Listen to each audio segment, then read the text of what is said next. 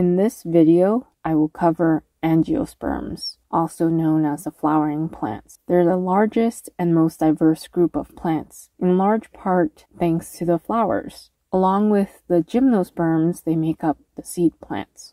I covered gymnosperms in a separate video, which I'll link, but to summarize, they're plants with naked seeds that aren't covered by another structure. Gymnosperms depend on the wind for pollination.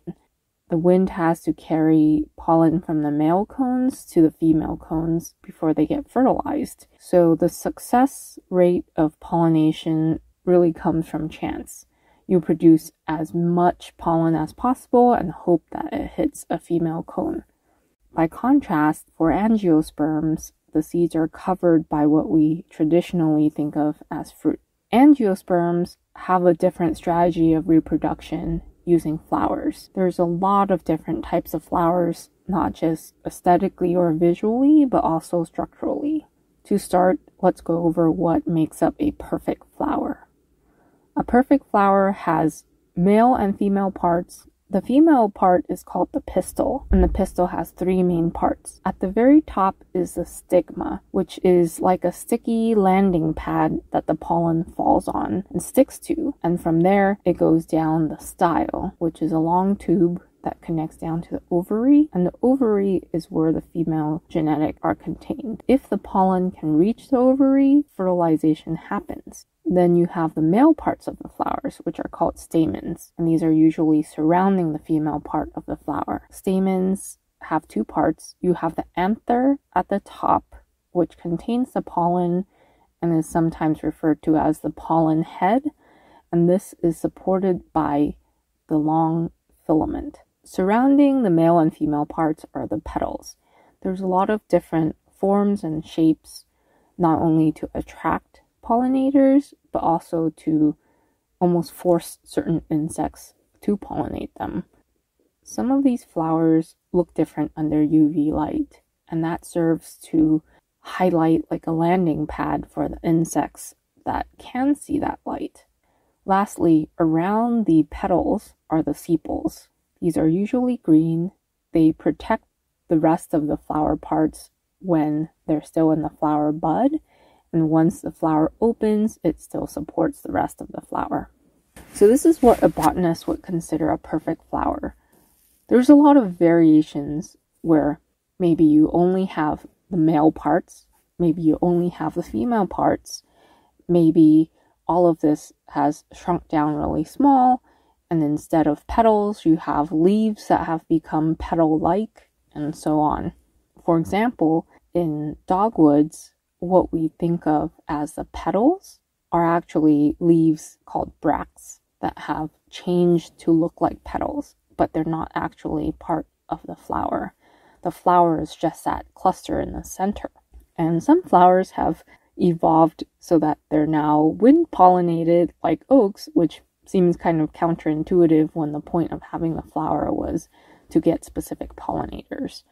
But that leads us into the next part, which is that the flower develops into a fruit. So pollination occurs when the pollen lands on the stigma, the sticky female part, and it goes down to the ovary where pollination happens. Seeds form inside this ovary with the genetic material of the male and the female parent. And that ovary swells up into what becomes the fruit, and this surrounds the seed. The fruit is usually specialized for how it's meant to be dispersed. If you're trying to attract a bird, you might have really bright fruits. If you're trying to be dispersed by wind, maybe you'll have propeller-like appendages like in maples, ash, tree of heaven. There's a huge variety of fruit, and each type has a different name. But a lot of these people don't traditionally think of fruit because they're not fleshy and they weren't bred for us to consume. But these are all botanically fruits. I mentioned earlier that you can have separate male and female flowers. When you have a perfect flower, you have male and female parts on the same flower. That's called synecious. If the male and female parts are on separate flowers, you have two potential arrangements. The first one is called monoecious. where the separated male and female flowers are on the same tree. Think of it as mono equals 1. In the second arrangement, called dioecious, you have the separated male and female flowers on separate trees. Think of di equals 2. Only if you have a dioecious species can you have separate male and female trees. You might be thinking, why the hell do I need to know this? There are actually very practical reasons. Your clients might pick trees for various reasons. Oftentimes they want a tree that is less messy. So if they want a tree that doesn't bear fruit because they don't want to clean up after it, you have to pick a male tree. In order to pick a truly male tree, you have to have male-only flowers, and you have to have a dioecious species. An example is Chinese pistache. This is very popular in the California Bay Area, and Keith Davy is a very popular male cultivar. If you plant a Keith Davy pistache, you're guaranteed to never have fruit because it's a male cultivar. But if you plant just a Chinese pistache, not a cultivar, you might end up with these clusters of fruits that some people find really messy. But in picking male trees to avoid fruits, there's always negatives to that too, because male trees produce pollen. So the more male trees you plant in the landscape, the higher the pollen count and the more allergens you might be introducing into the environment. In popular media, this is called botanical sexism, where people prefer the male plants in order to reduce messiness. I've also seen the opposite. In Phoenix, Arizona, they actually have an ordinance where they prohibit planting specific male trees because of allergens. Here's a screenshot of the code where they prohibit male mulberries and olives. Another benefit of knowing flowers is that they get really specialized, and you can identify a species down to the family based strictly on the flowers and the fruit.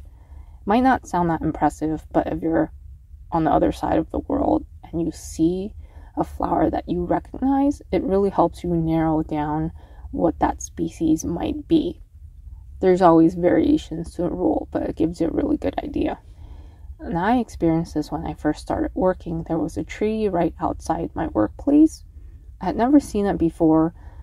The bark and leaves were totally unrecognizable, but it was in flower and it had white flowers that reminded me of trumpet vines or the Bignoniaceae family. Once I figured that out, I was able to figure out that it was a China doll.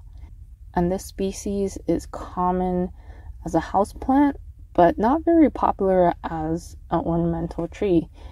7 years later, I've still only seen a handful of these trees in the landscape. So someone might have planted their houseplant outside. I thought it was pretty cool how I was able to figure that out. To summarize, angiosperms are also known as the flowering plants. They're a very large and diverse group of plants thanks to their flowers and their fruit. In terms of management, they're not managed all too differently from gymnosperms, though specific types of angiosperms like monocots versus dicots, there are separate considerations for them. I've covered those two groups in other videos, which I will link in the description.